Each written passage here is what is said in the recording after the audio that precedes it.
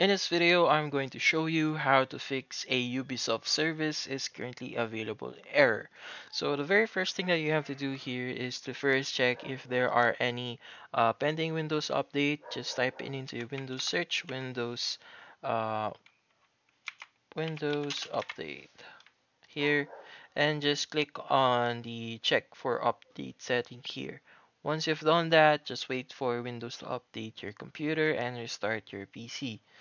The only more thing that we could do here is to check if the date and time is correct. So go to your Windows search here and just type in date and time, and you should see the settings for that. Make sure that set time automatically is on, and just click on sync now. And that should probably fix the issue that you are encountering. So the next and final step that we could do here is do a network reset. So for you to do a network reset, just type into your Windows search network, and you'll see the network status setting.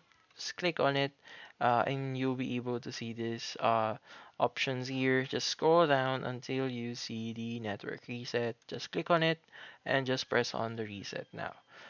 Check if that solves your problem, restart your PC, and hopefully this video was able to help you. Like and subscribe if you found this video helpful.